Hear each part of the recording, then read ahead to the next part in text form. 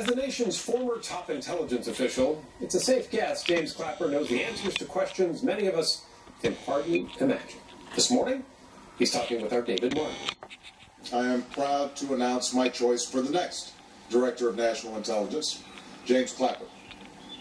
Before James Clapper signed on to become Barack Obama's Director of National Intelligence, he wrote the President a letter with these famous last words. I've always sought to be below the radar. I do not like publicity. So here you are. Yeah, here I am. Writing a memoir. Right. What happened? I needed to defend the intelligence community and the great men and women in it, given some of the assaults that the community was getting from the president-elect and then the president. The memoir he has written is called Facts and Fears, Hard Truths from a Life in Intelligence, which began the moment he came into this world as the son of an Army signals intelligence officer, assigned to eavesdropping posts around the world. So you're a natural-born spy. I apparently inherited the gene.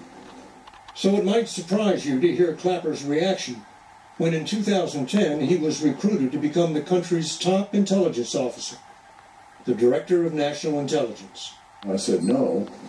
At the time I was pushing 70 years old, now I'm dragging it. But the President insisted, and Clapper found himself with his family in the Oval Office.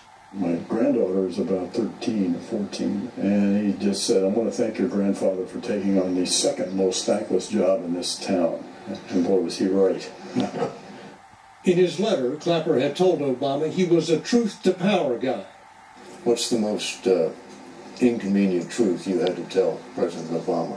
I drew the short straw to brief him about Edward Snowden, which was not pleasant, and the president understandably and appropriately lost his temper. Edward Snowden, the IT administrator with a checkered employment history, had been able to roam top-secret computers, stealing sensitive documents at will. President Obama was sort of famously low-key. How does he express his anger? He wasn't a yeller or screamer, and in some ways that made it worse. We had profoundly let him down. But a year later, Obama trusted Clapper with a secret mission to North Korea, to bring home two Americans, Kenneth Bay and Matthew Miller, being held prisoner by North Korea. He accomplished the mission, although he had to sit through a lot of anti-American rhetoric. The thing that struck me was the pervasive sense of paranoia and the siege mentality that prevails in North Korea. What are they like to deal with personally? The encounter I had with them was pretty nasty. Did it get heated? Yes, it did. Anybody have to step in and separate you? Well, at one point my executive assistant suggested that maybe it's time to go to the bathroom. And I said, yeah, that's a good idea. Thank you very much. Clapper was a generation older than the president, clinging to paper copies of intelligence reports, which Obama preferred to view on an iPad. I was the last of the Mohegans to give up a hard copy, I think. He leaves paper clips all over my office. They're in the couch, they're on the floor, you know, he's shuffling paper. And so, because I knew I was coming over here, one of the things I did was return them all.